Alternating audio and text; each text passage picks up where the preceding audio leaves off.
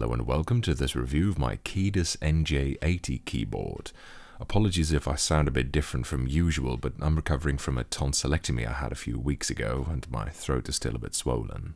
This was a commercial donation from Keydous themselves. They reached out to me and I agreed, provided that they would outfit it with a specific type of switches, which I'll come back to later. I must admit that without the switches I probably wouldn't have agreed to review this keyboard, as it seems rather standard really, but in all honesty it turned out to be not quite as vanilla as I thought, and it provides a nice base for some interesting observations, I think. The NJ80 is an MX hotswap keyboard that clearly shows a common inspiration with keyboards like the GMMK Pro, which I reviewed a while ago. Compact, that's to say around 75% form factor, hotswap chassis with a volume wheel at the top here, and with an air of a custom keyboard around it. But there are a number of significant differences between the two. In fact, that's just about all they share. I've been giving it a spin for a while amidst some other keyboards, and it's turned out to be fairly nice actually. One big difference is the price. At the time of writing, a bare-bones GMMK Pro is $170 from Glorious, while a bare-bones NJ80 is $95 from Drop, so it's almost half the price. In fact, at this price point, it's not just competitive with custom keyboards, but with many standard premiums as well.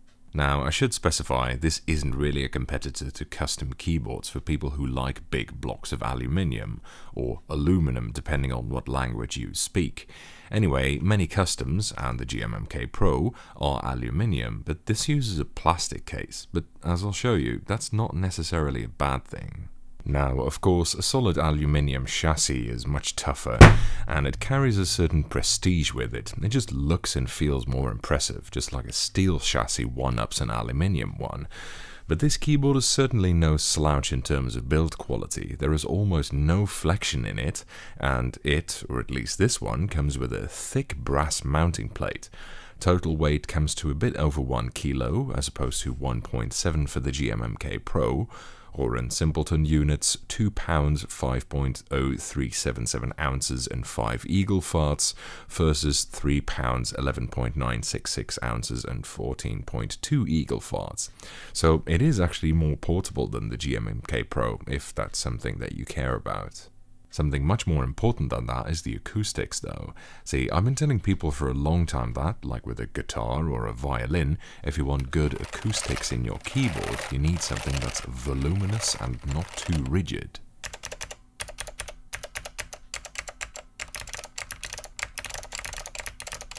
This is especially noticeable when you compare the sound of vintage Alps keyboards with that of modern custom ones where the sound is much worse, but this principle applies to other switches as well.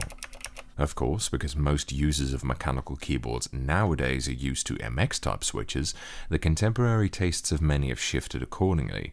Because cherry switches sound very bad, at least in my opinion, people's tastes have evolved towards keyboards that sound as flat and dead as possible in order to minimize the amount of sound that the switches make, because MX-type switches sound so horrible. This is the reason that many custom and high-end keyboards are made out of solid blocks of aluminium and include dampening foam, sometimes even dampeners and lube inside the switches themselves, just to shut up the awful MX racket as much as possible. This in contrast to better sounding vintage switches, which fare well in a roomy, more flexible chassis that bring out their sound more.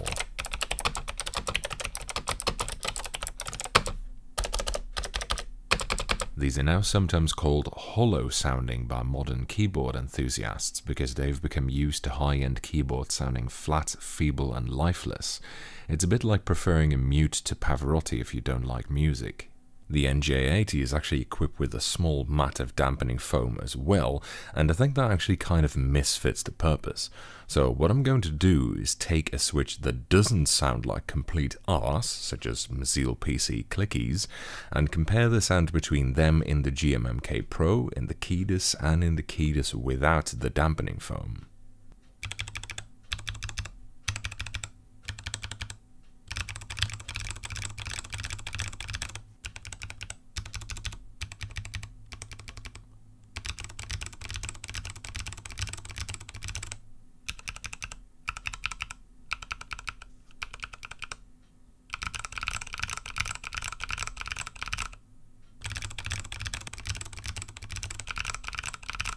See what I mean? More clack, more bass, more better.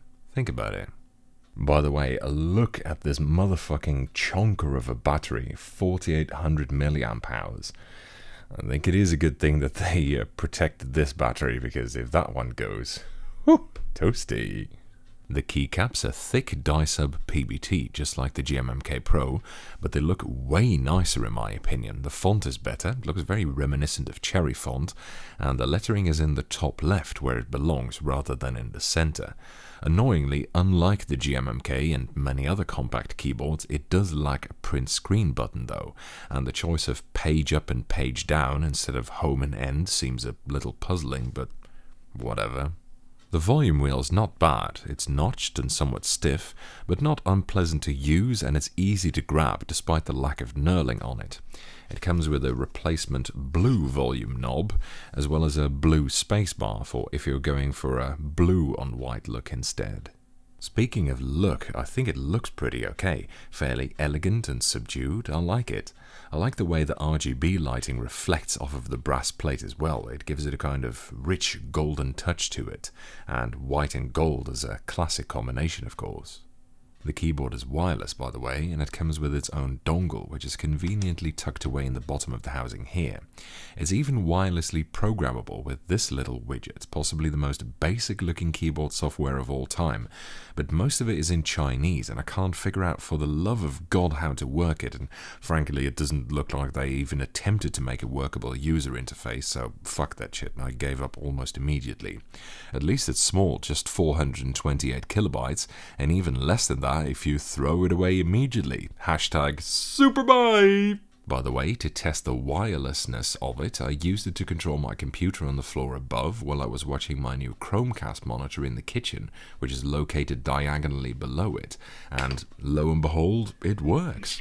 Plus the volume wheel is really nice here too for volume adjustment. Actually, very useful this, saves me having to figure out how to set up remote controls for this thing. The keyboard does power itself down when temporarily not in use, to save battery of course, including the backlight. Like another wireless keyboard I tested recently, it's sometimes a bit groggy and misses one or more inputs when waking up. I don't know how common that is among other wireless keyboards, but it's quite noticeable here. I think that's going to be a fairly unavoidable compromise you have to make in order to extend the battery lifetime of a wireless keyboard, especially one with RGB effects. By the way, they did actually have the brains to stick the charging port on the rear rather than on the bottom, like some companies do.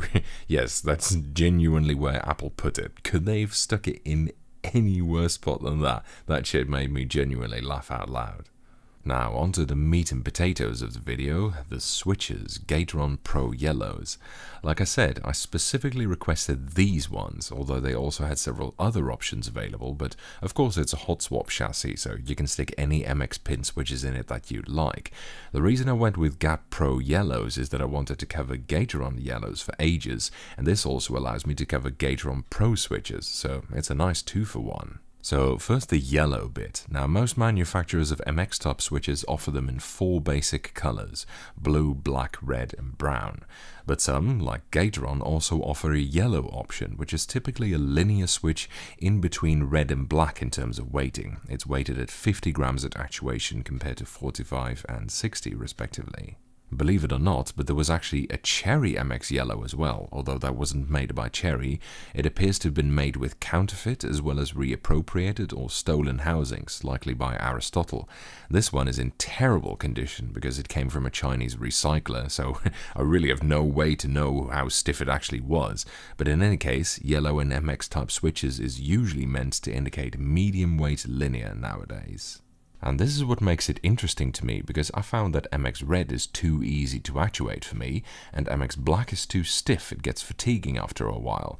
So I was wondering whether I would get better results with yellow weighted switches, and voila, it doesn't accidentally actuate anymore.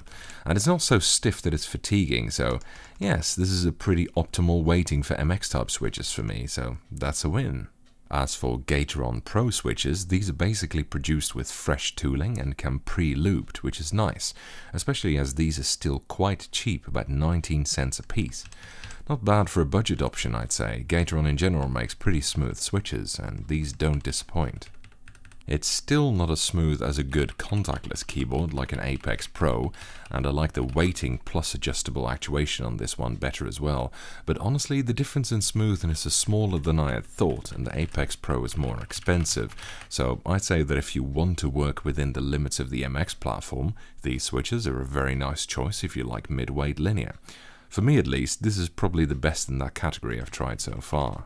I should note that I found that the W key, I've been playing a lot of Fallout 4, so a lot of walking there, tended to occasionally glitch and not work 100% reliably.